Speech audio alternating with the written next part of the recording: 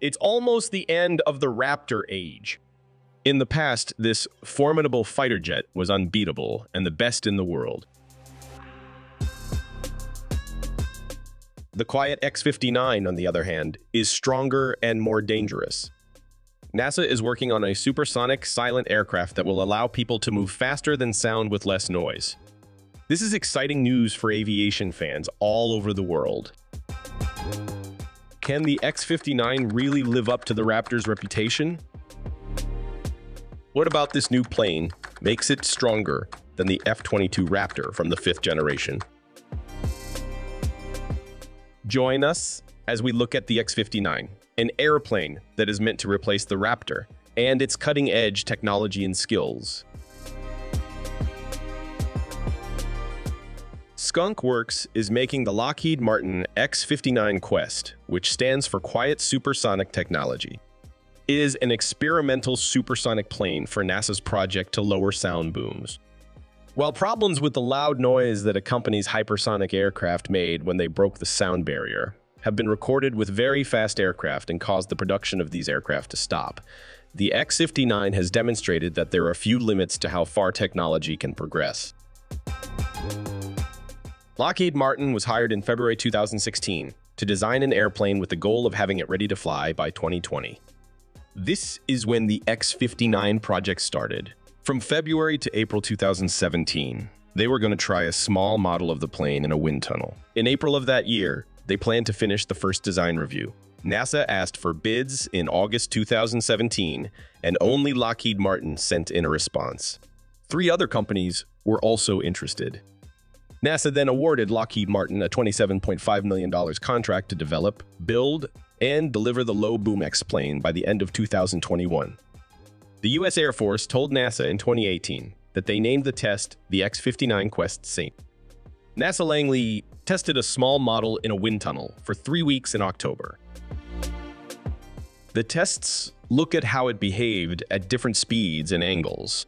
To build on what they knew from previous tests and computer models, they used lasers to test things like stability, control, and airflow.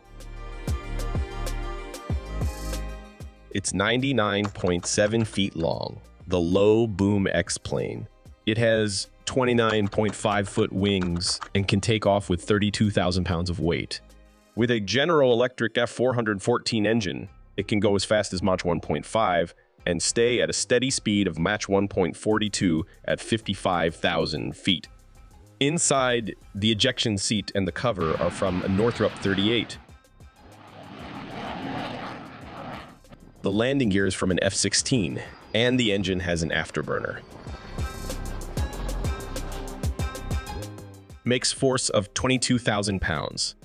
With its long, thin shape and special canards, the plane reduces the sonic boom, which lowers noise from the ground to about 75 decibels, which is about the same volume as closing a car door.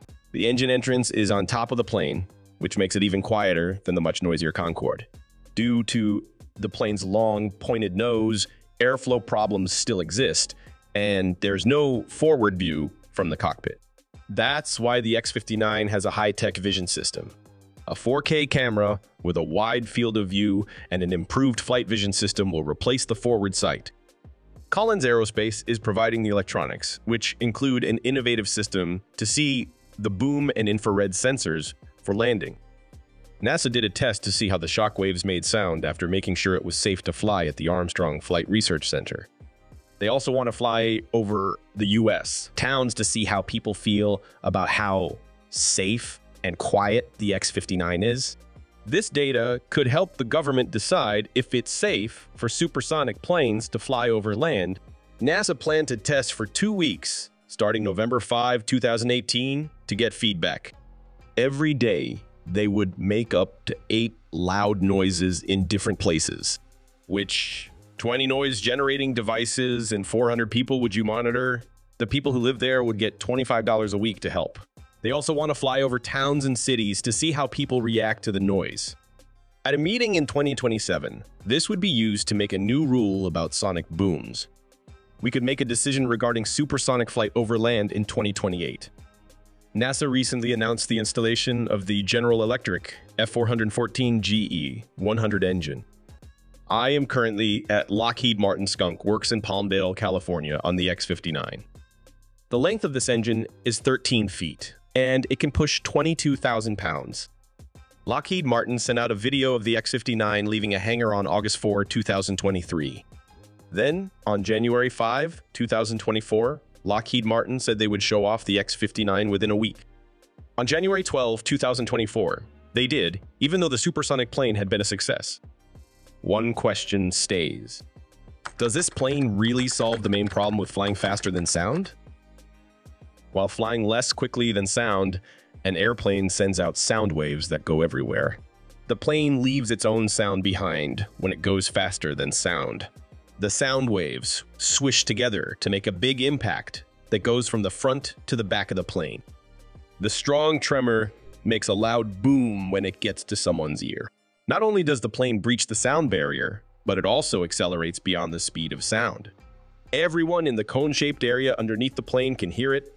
The X-59's shape aims to prevent these shock waves from combining.